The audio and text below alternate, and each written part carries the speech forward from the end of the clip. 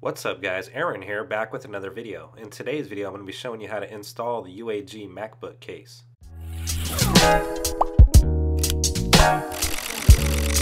Welcome back, and without further delay let's go ahead and get right into it. First we need to open the case up completely as well as the MacBook completely. Next, place the bottom lip of the MacBook into the case first and then snap in both sides.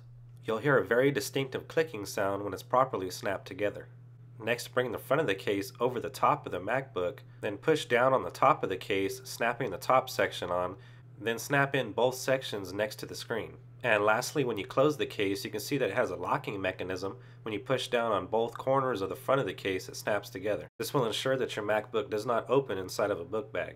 And that's it. Now your UAG MacBook case is properly installed. Before I end the video, let's go ahead and take a closer look at the MacBook inside of the case.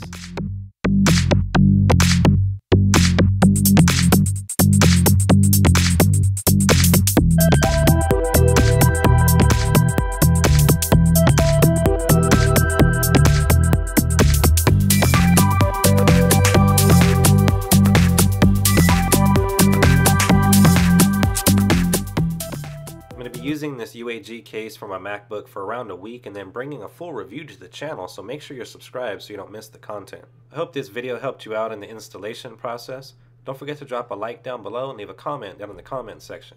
I'd like to take this opportunity to thank you guys for watching. As I mentioned earlier, my name is Aaron and I'll see you guys on the next one.